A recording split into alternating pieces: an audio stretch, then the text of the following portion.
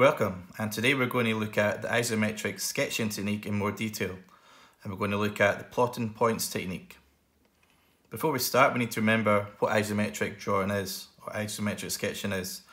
And these are drawings that we looked at in the first video where we've got diagonal lines that are drawn at 30 degrees.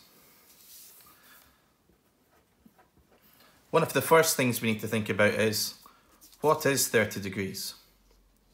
If I start with a small diagram,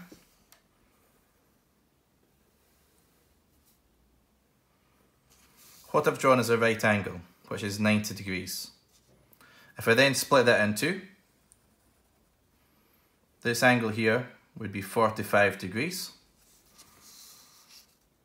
30 degrees is smaller than 45, so something like this. 30 degrees would be the angle that I've just sketched in. About, when we're sketching, we don't need to be too accurate. Now the plotting points technique starts by looking at drawing a 2D shape first and then drawing that into a 3D drawn crate. What I recommend starting with is a shape that's got more flat edges than curves. To begin with, I'm going to draw a rectangle. Remember, good technique, turn the paper to draw your lines.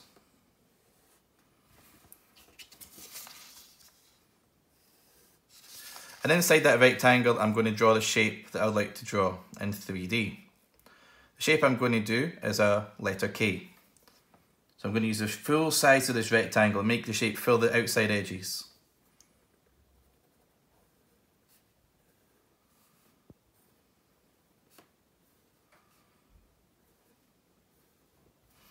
And there's my K.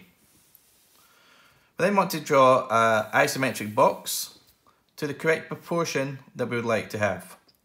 So to draw an isometric box, and we looked at this in the first introduction to sketching video, we start by drawing a vertical line. We then draw lines that are V shapes. So I'll draw a V at the bottom of the box and a V at the top of the box. We want to draw a V that's quite wide apart. The diagonal of the V wants to be at 30 degrees, this line here. So I'm going to sweep my hand across this line, come back here, and draw a line out to the right hand side. I then want to do the exact same thing on the other side.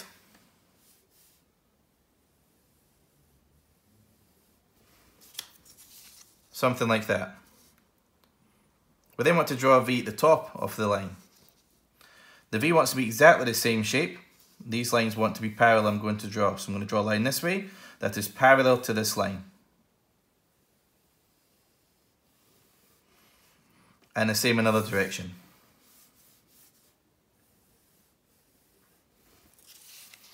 To construct a box, I want to mark the sides on. The side of the box this way will be the length of my letter I'm going to draw. So it'll be around about this size here. Another direction, it'll be about the width. And like in the previous video, we want to make sure that we've got these lines vertical. I will trick you, they'll make you want to draw a line at an angle. So just try and make sure it's the same direction as the first line you've drawn. To complete the top, we want to draw some more parallel lines. So I'm going to sweep my hand across this direction here and draw a line in that position like so. And the same in this direction here to complete the drawing crate. Remember, a drawing crate is a drawing of a box, or in this case, that fits the shape in. The top line here of my 2D shape would be this line across here. This line down the edge would be this line here. The line along the bottom would be this line here. And the line down the right hand side would be this line here. The plotting points technique means I need to transfer points that I can generate on this drawing onto the 3D drawing. So I'm going to start by adding some points onto here that will make it easier to draw the shape in 3D. So I'm going to have a point in the corner, in this corner here, that point, and so on. What I then want to do is transfer these on to the top surface of this shape. So this point here in the corner will be transferred on to the top corner across here.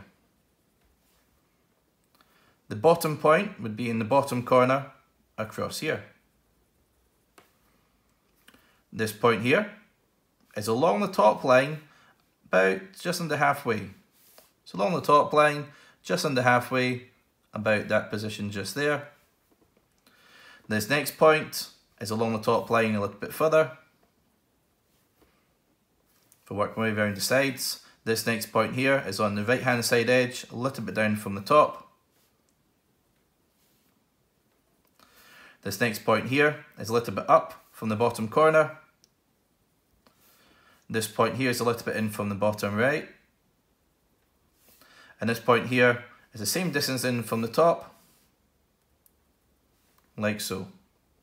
These last points that I'm going to circle are more challenging to find. If I look at these first 2 points here, if I was to draw a straight line down here, you would see that all of these 4 points are on the same line. On the drawing, I'm going to draw a light line down here between these 2 points. And then on this line, I know that these 2 points will be found. This one here is about 1/3 of the way up. This one here is about 1/3 of the way down. The last point I need to find here is this one. This point here is round about halfway up. So what I can do is I can come along this edge halfway, draw a line across at an angle, and on that line, that point's going to come in to about here. It's then just join the dots up. So on the top surface, we'll have a line going to here, down to here, across to this point, up to here, across to here, up to that point, across to there, and there. And if I just darken in slightly, you'll see, hopefully, the K shape that's been drawn on the top surface. Now to make this 3D, what we're looking to do is take all the points, so all these points here, and draw a line vertically down the way down to the next line. So that one here's already been done for us. Then want to do this point. This point's... I'm not going to do that point because I won't actually see it. It will be behind the rest of the object. I'll do this point here, this point here, this point here, this point here, and this point here. Likewise, I'm not going to do this point or this point because we won't see them. Now the rule is that whatever happens on the top surface, you do the same at the bottom. So on the top surface here, the line goes in this direction, so at the bottom it goes like so. On the top surface it goes in this direction here, so on the bottom it does the same. At this point here, the line goes across the way here, and the same at this point. At this point here, the line goes like that. At this point here, the line goes like this. And this point here, the line goes like that. You will know you've done it correctly because the size from this point where my pen is just now to here will also be the same size here, same size here, and on every other line as you go through. Now the second one we're going to look at is going to be using more of a curve shape. So this example is going to be of an S. It's a shape made of lots of curves. What we're going to do first, we're going to draw the drawing crate out. So I'm going to do my vertical line in place. And then I'm going to draw a V shape. Making sure the bottom lines are at 30 degrees, or as close as I can. And then I want to do a line here, another V shape at the top, but making sure it's parallel to this line. So I'm going to sweep my hand across, then move my hand up and draw a line. Going to do the same in this direction. Again, we want to draw a drawn crate that fits the proportion of the object we're drawing. So the length of it's going to be about here. And the width will be about here. And we can then complete the top by doing parallel lines, like so.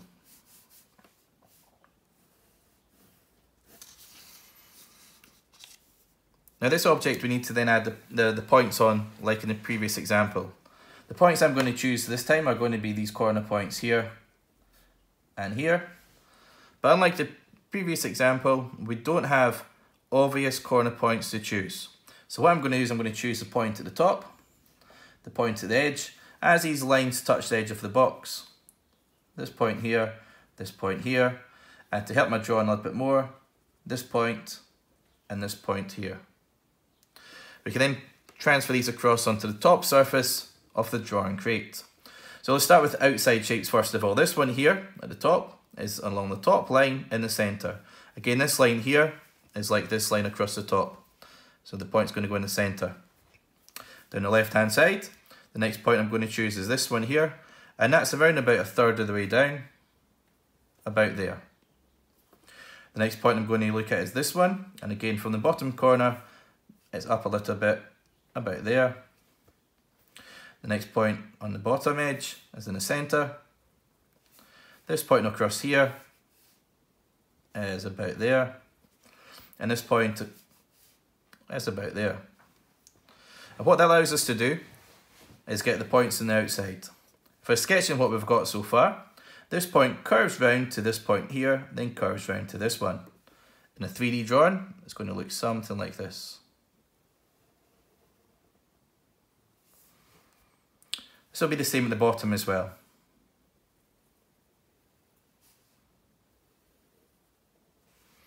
The complicated part is the inside. The next 2 points I'm going to look at is going to be this one here and this one here. This point is horizontally across from this one. If we go to that point and draw a line at 30 degrees, which is what horizontal lines are represented as, I'll be able to mark in where that point is. Likewise on here,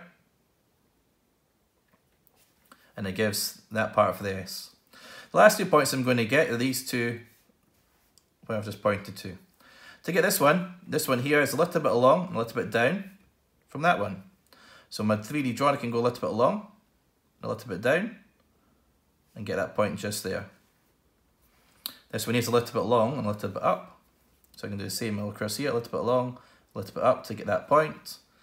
And that gives us a point where we can then take our pen, curve round the way like so, and we can then curve it across to look something like this.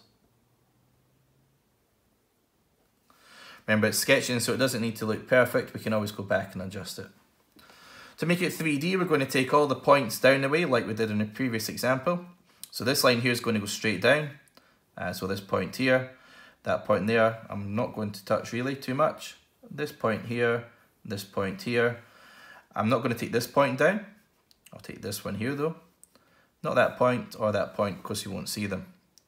I also need to look at the edge of the ob shape, and I'm going to take a line just a tangent. That means where a line touches the edge of a curve at one point, down the way here, and at this edge here, and at this edge here.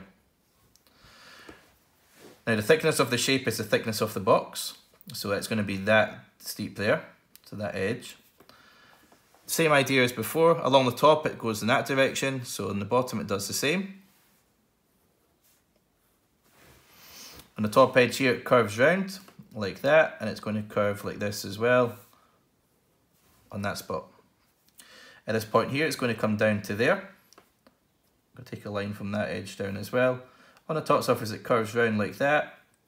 It's going to curve like this at that point. And then at the top surface here it curves round between these 2 points like so. And this edge here it curves round and up like so. The last point we'll see is just a little line in here which represents the bottom of that part, which will look something like that. If I just darken in slightly, you'll then see hopefully the shape a little bit clearer.